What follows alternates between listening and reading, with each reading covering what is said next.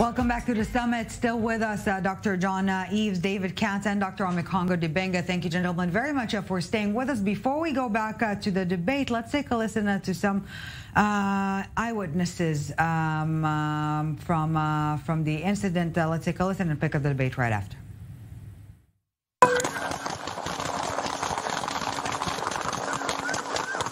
We do not know the exact number of rounds that were fired.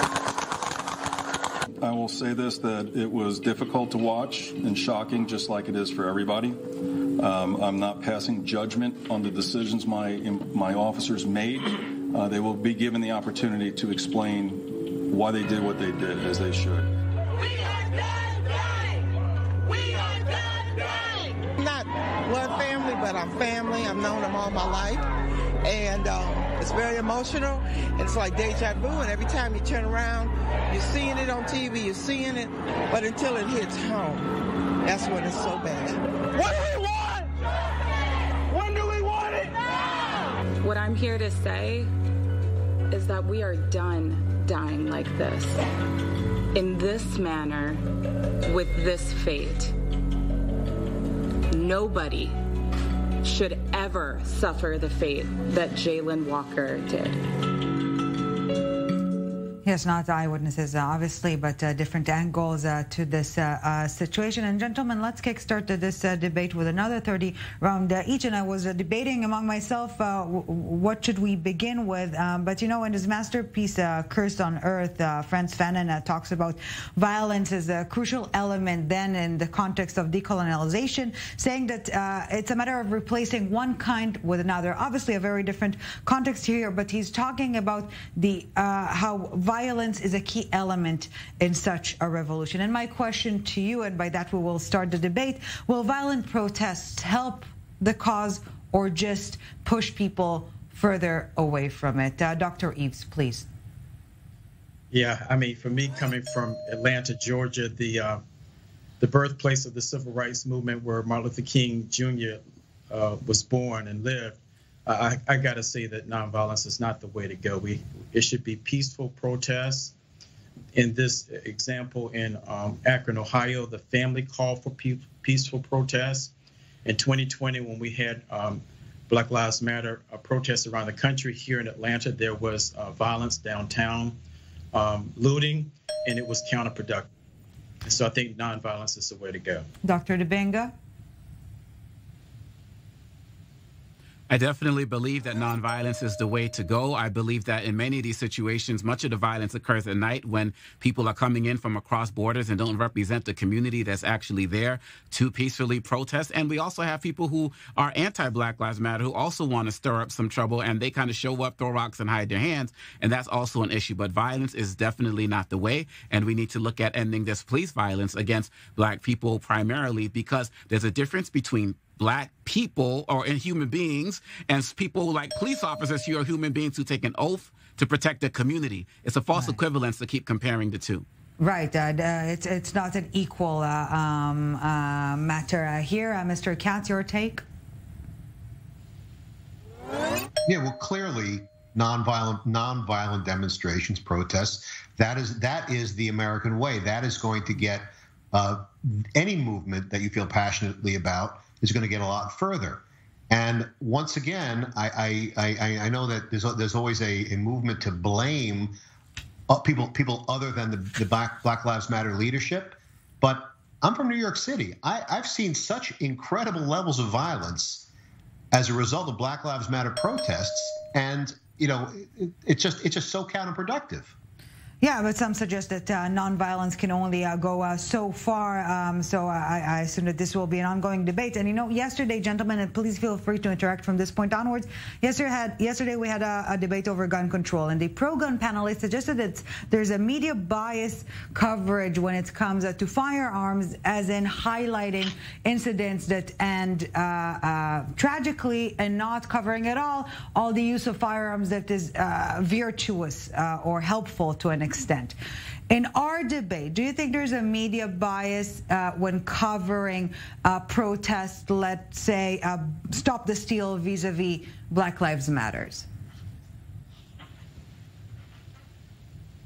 Dr. Most definitely. There's no question about it. Look, at the end of the day, if you have a Black Lives Matter protest and somebody burns one trash can, it'll be news for days, weeks even. Some news outlets are still showing that type of stuff now.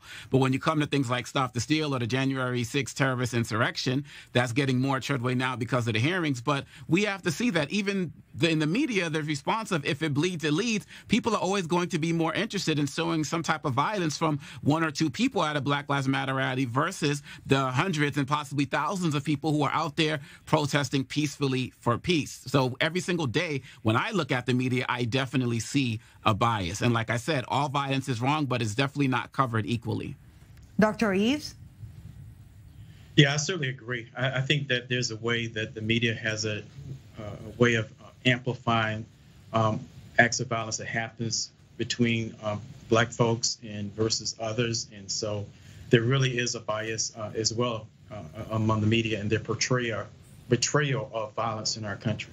Mr. Katz, maybe the bias here is, as you've said, highlighting incidents that involved Black people and not talking about all the times that there were, let's call it, bad encounters between police forces and white men.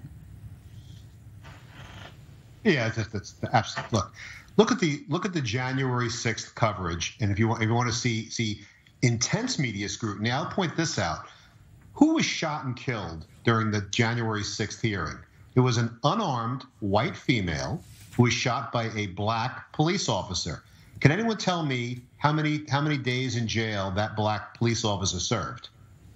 None, because he wasn't charged. It was completely by all use of force standards. That was an illegal shooting. Why wasn't he charged? That's not true. It wasn't an illegal shooting, first of all. And number two, I'm sorry, he's protecting lawmakers. And number three, I don't see any problems that you have with. You have no problems with Darren Wilson getting off. You don't have any problems with the man who shot John Crawford and other people getting off. White officers who kill Black people get off all of the time. This man who shot Ashley Babbitt was defending the Capitol, was defending democracy. Your double standard is glaring.